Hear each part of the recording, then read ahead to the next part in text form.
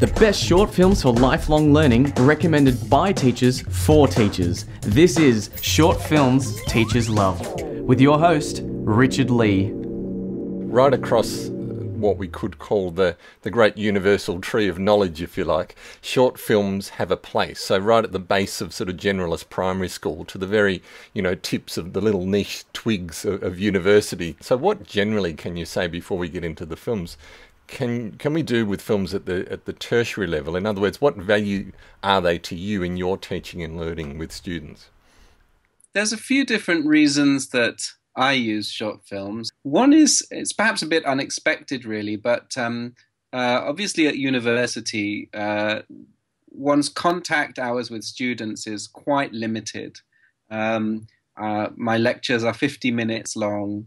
Tutorials can be a bit more luxurious at an hour and a half, but that's basically all the contact time that I'd have with a student on a particular subject per week. So in a sense, every second counts, and short films are invaluable teaching resources, both because they are short and able to encapsulate an idea or a provocation very effectively and efficiently.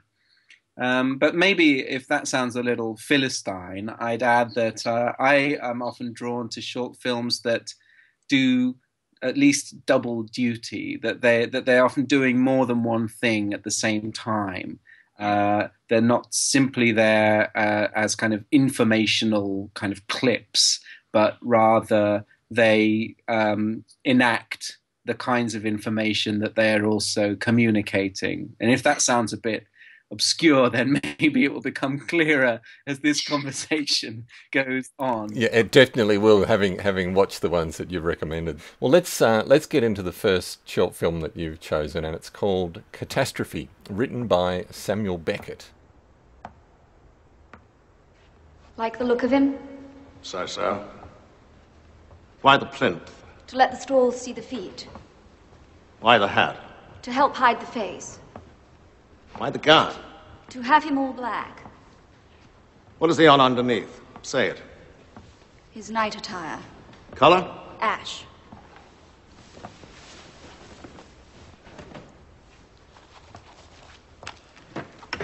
Light. The reason that I use this film to teach with, in addition to it being very short and sort of kind of small but perfectly formed, as it were, is because it's actually one of Samuel Beckett's most accessible plays. Beckett has a reputation for having written plays like Waiting for Godot, in which famously one critic said, "Nothing happens twice." And the language works in a very distinctive way. There's that very Beckettian combination of great precision, especially around the selection of particular words, particular actions, and then these strange ambiguities and sort of vaguenesses. And it's really sort of in between the two, or maybe in a tension between the two, that the effect of the film and of the play is felt. It encourages students to think about theatre as a place where power is enacted, either in the kind of literal sense that there is always a power dynamic in the creation of theatre, but also that it brings our attention to the ways in which power may be theatricalized or spectacularized elsewhere in our societies.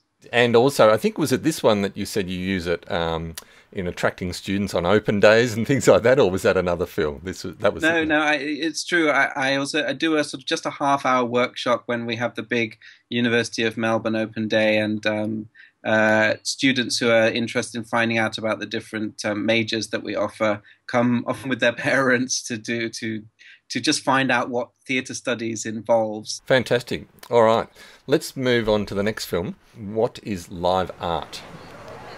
What is live art? Well, at its most fundamental, live art is when an artist chooses to make work directly in front of the audience in space and time. So instead of making an object or an environment, a painting for example, and leaving it for the audience to encounter in their own time, live art comes into being at the actual moment of encounter between the artist and spectator. Or at least it's great for teaching because it does several things simultaneously. In fact, it does them in an almost exemplary fashion. It does what it is about. A man dressed in a suit, looking a little bit like a news reporter, gives a 5-minute lecture or speech addressing the question, what is live art? But the closer you look, the more you realize that there's something else going on, that while some members of the public are oblivious to him, increasing numbers have their attention drawn to him.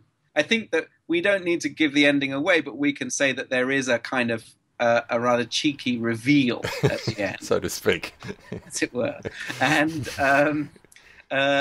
what's fascinating is that well, I was about to say audience, but of course this is where the film is interesting, because immediately those kinds of terms become rather complicated. They're not an audience, although they seem to be watching him.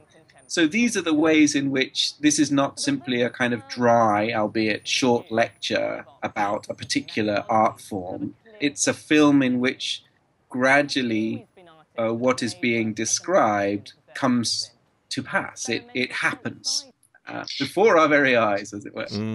All right. The last one we're going to talk about is called The 9th of August.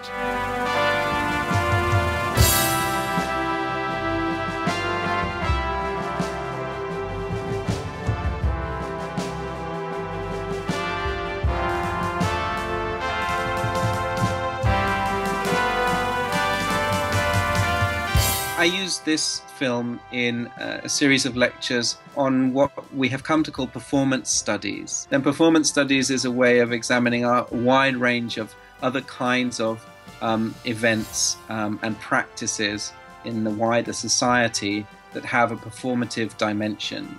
Mass performance allows us to take a few steps away from the theatre and ask ourselves, what can we learn about these kinds of events with what we know about the theatre?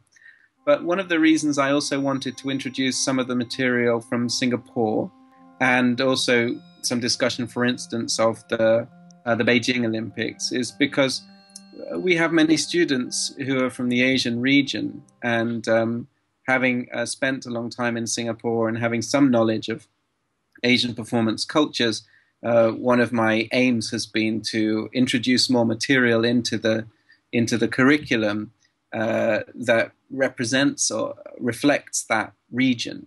So it's also a part of a process of exploring cultural diversity in curriculum. Thank you so much. It's been fascinating to see how you make use of short films. So thank you for sharing your insights today on my little show called Short Films Teachers Love. You're welcome. Thank you very much for the opportunity to talk about them. To listen to the full conversation, join us on SoundCloud, iTunes or Stitcher. For extra notes and community support, join our Facebook group today.